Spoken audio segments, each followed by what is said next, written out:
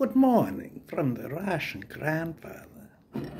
Right now I'm having some good Russian tea with lots of cane sugar. No milk. Only you English like to have milk. Milk in your tea. Ugh. Blat. Anyway, I'll tell you one thing about Russia. When you have a cup with a chip, we throw it away. It's considered very bad luck to keep this in the house. You keep this in the house, you will have breakup in the marriage, breakup in the family. Well, I have no wife anymore. So it happened. Believe it. Oh, time for Russian cigarette. I had to use 4 of your Ritzler cigarette papers to roll this. What's wrong with you? You have little tiddlywink cigarette papers.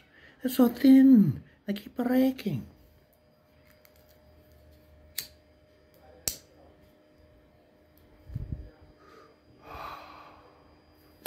Very good. Notice before.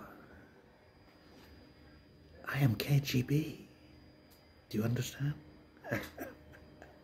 And I still work for the FSB. So you Americans never trash a Russian that speaks English, because he learned English so he could penetrate your culture and your society and undermine it. We have done this with the Democrats. The Democrats have all been trained by us to undermine your society and collapse America from within. You collapsed the Soviet Union, now we will collapse America. But you have hope with Trump.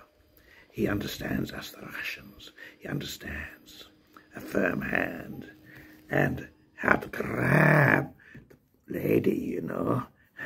This is a Russian style. Grab the lady when you want her. I won't say the word, but you understand. Meow. You understand what I mean? Anyway, Russian grandfather, signing out.